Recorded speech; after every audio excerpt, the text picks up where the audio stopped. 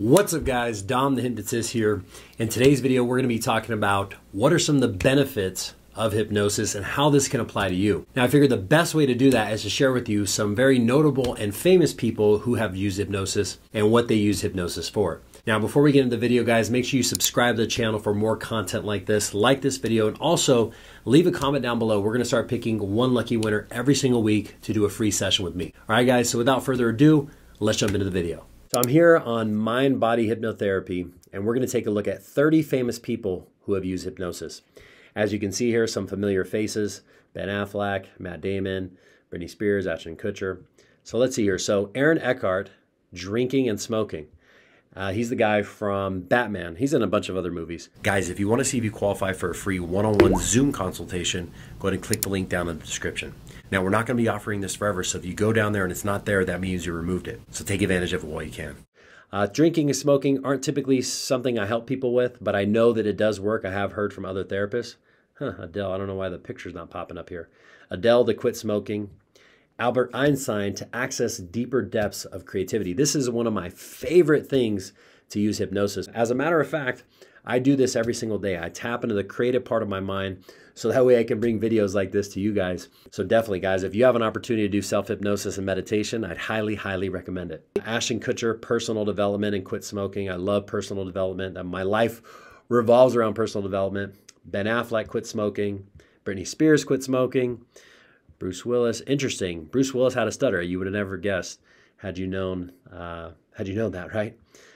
David Beckham, career success. You can either be motivated by the stick or you can be motivated by the carrot.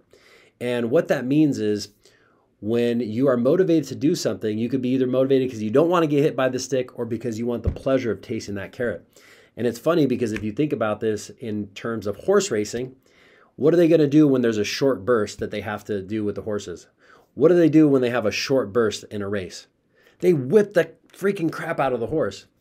Now then what happens when the race is over? The horse is tired, it's tired, it's overworked, it doesn't want to do anything anymore, and it's going to need a few days to recuperate. As opposed to, now let's say if you were going on a long journey, would that be an effective way to motivate your horse to run? Absolutely not, because it would get so tired and worn out, the horse would probably die.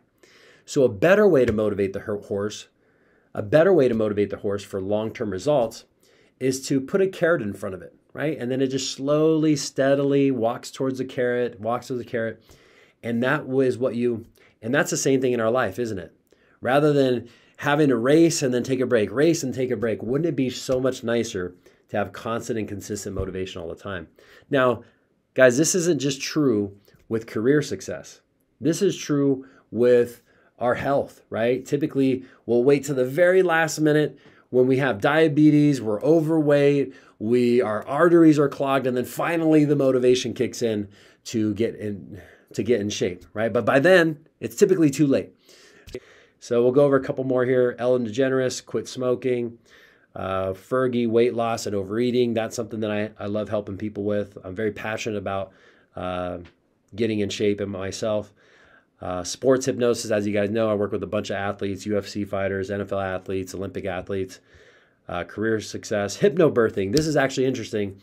Apparently, I've never done this before, but apparently there are specialized hypnotists out there that when you're going to have a baby, they actually hypnotize the mother so that they feel no pain. So when they birth the baby, they actually hypnotize the mother so when they birth the baby, they feel no pain at all. I was actually thinking about doing it when we had Bailey, but I was a little hesitant because I hadn't had any experience with it. So we ended up not doing that, but I always thought it was interesting. So a couple other people here: Matt Damon, quit smoking. Mozart, depths of creativity. Nikola Tesla, Orlando Bloom, overcome addiction to chocolate. Hit that like button if you're addicted to chocolate and you need to overcome it, all right? Comment down below as well. Samuel Jackson, quit smoking. Now, Sylvester Stallone, he actually, when he made the movie Rocky, he actually had a hypnotist on set to work with him every single day to help him perform at his absolute best. And I've actually worked with quite a few actors over my time. Overcome fear of pole vaulting. Tiger Woods. Now, Tiger Woods, his dad Actually, when he was in Vietnam, he learned how to do hypnosis. They were helping the soldiers overcome their fears and PTSD and all these different things. And then when his dad came back, he actually started hypnotizing him for golf performance at a very young age. Thomas Edison. So yeah, guys, so those are some of the main things that people use hypnosis with. They also, one of the main things that I help people with is we're going to call it the A word, right? And the reason we're going to call it the A word is because YouTube just recently did this thing where if you type this in or if you say it in your videos, for some reason it kind of dings you. I don't understand why, but it's the word that coincides with feeling nervous. So the A word, and there's an N, X, you get the picture. So I help people out with that, whether it's just overall, I'm trying not to say the word, if it's overall nervousness, if it's social nervousness, maybe you have something in your career, maybe your clients, and before you meet with them, you get those nerves, or maybe it's public speaking.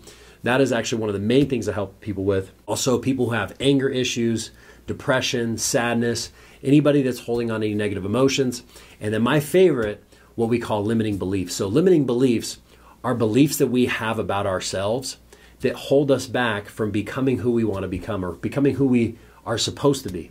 So for example, if you believe you're not smart enough to do something, well, guess what? You're not going to be able to do that. Now, the only reason you believe you're not smart enough to do that is because somewhere throughout your lifetime, you developed that belief. And all of a sudden, that belief shaped your reality. If you believe that every time something is going good, something bad's going to happen like I did, then that's going to affect every aspect of life. As soon as you start to have some success, if you believe that, that is what you will create in your reality. So guys, if any of this stuff resonated with you, I want you to click the link down in my bio to schedule a free consultation. Now, if you go down there and it's not there, that means we removed it. We're no longer doing it. So take advantage of it while you still can.